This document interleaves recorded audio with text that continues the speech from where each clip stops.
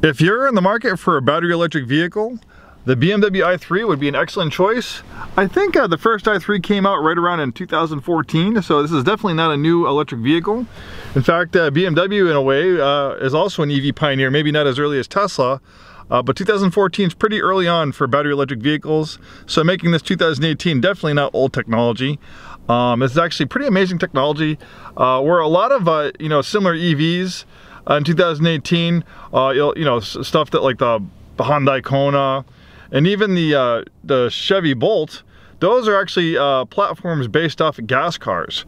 But the BMW i3 was designed and built from the ground up to be a battery electric vehicle. So sometimes when you try to take a gas engine platform and convert it to an electric vehicle, it leaves some stuff lost in translation. It's not most the efficient way to do it because they might look similar on the outside, but battery electric vehicles, the way you build them, you construct them, are very, very different than gas powered vehicles. They might have four wheels and doors and steering wheels, but once you get past that, the similarities quickly start to disappear.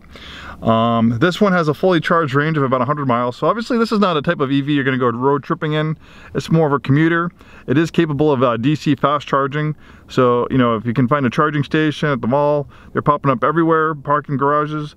You can go shopping, go to work, and fill up the battery. And obviously you can set up charging at home. This thing is very smooth, very quiet, very beautiful. Obviously it's a BMW. This thing is built to very high standards. You feel like you're in a premium luxury vehicle. The fit and finish, the build quality is definitely up there with BMW's gas-powered vehicles. In a lot of ways, as far as smoothness, quietness goes, it's superior. This thing has no vibrations. It's very, very quiet, and it's extremely smooth. And it's actually very quick too. I think the output's about 180 horsepower. And there's no gear changing. When you hit the accelerator, you just have instant throttle response. This thing takes right off. It's actually pretty fun to drive.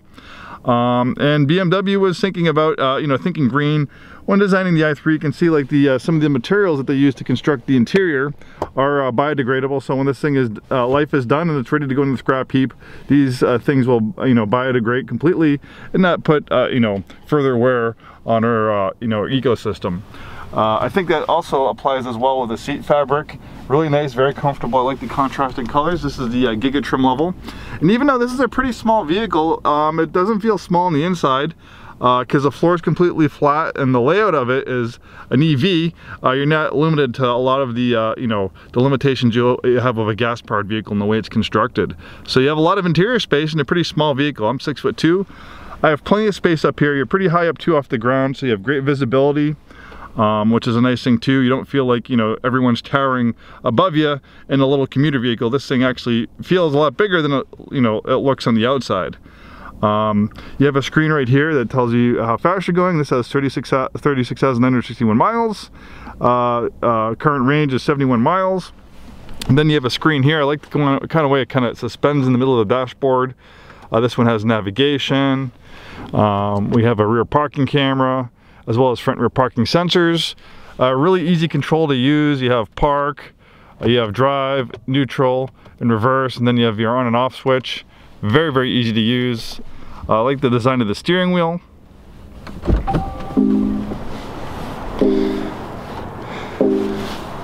Also, looking further at the construction of the vehicle, you can see here that they use a carbon fiber material to construct the whole body shell. So the body shell is very strong. Carbon fiber is generally stronger than steel, but a lot lighter.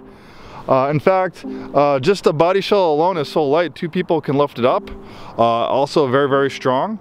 And having the way the doors open, it allows for pretty easy access to the rear seats. And this is a small car, but the rear seat space is not that bad as well. There's the charger as well. We took this one in trade for a Mustang Mach-E. The customer was very fond of this vehicle. She's definitely moving up to a Mach-E, so it's a newer EV technology, obviously more expensive than this. longer range. But she loved this car. She actually even named it. Its name was Oreo, which you can probably guess by the color combination how she came up with that. But if you happen to buy it and you want to, you know, honor the name, this car is called Oreo. I like to name my cars. You know, it's kind of a family thing. I don't know if that's what you like to do, but sometimes it's fun to do that. Gives the car a little character. There's the original owner's manual. Obviously a decent amount of cargo space. It is a small vehicle, but of course you can fold down the seats for even more cargo space. This thing's in beautiful shape inside out. Looks like it's got nearly new tires on it. And the one thing about battery electric vehicles that people don't always realize is that you're not just going to save money on gas, you know, versus electricity. You're going to save money on maintenance, because there's a lot less moving parts, there's a lot less things to break and service on an EV such as this. So, you know, you'll find that, you know, service visits will be a little bit further apart, and then the cost of servicing, it's going to be very, very different. You know, if you compare this to like a BMW 3 Series, you know, you go to a BMW dealership every 30,000 miles, they're going to, you know, a lot of times, you know, the service departments, you know, their profit-making centers are going to try to upsell you. So they'll say, oh, you know, maybe you should do an EFI service or a fuel system service. Those can be $200-300. Eventually, you might need spark plugs. There's things that can go wrong with gas cars, like, you know, catalytic converters can go bad, they can get stolen. You know, sometimes you have to, you know, replace timing belts.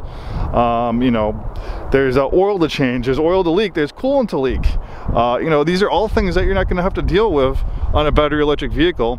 And then brakes, you know, you'll probably never have to do brakes in this thing, because with regenerative braking, it takes the energy that you normally lose through heat through the brakes, and it reverses the polarity of the electric motor. So with regenerative braking, it slows down the vehicle and it recaptures that energy and puts it back in the battery, you know, helping make it more efficient, and also, you know, making it almost never maybe like at 150,000 miles you might have to do brakes.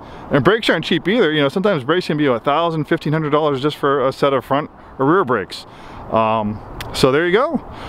If you're thinking about getting an EV, the BMW i3 is a great EV to consider. We've sold many of them. They've proven to be very reliable.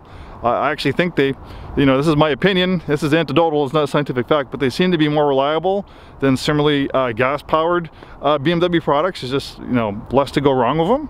It is my conclusion, so that's definitely something to think about. Thanks so much, hope to see you soon, and have a wonderful day.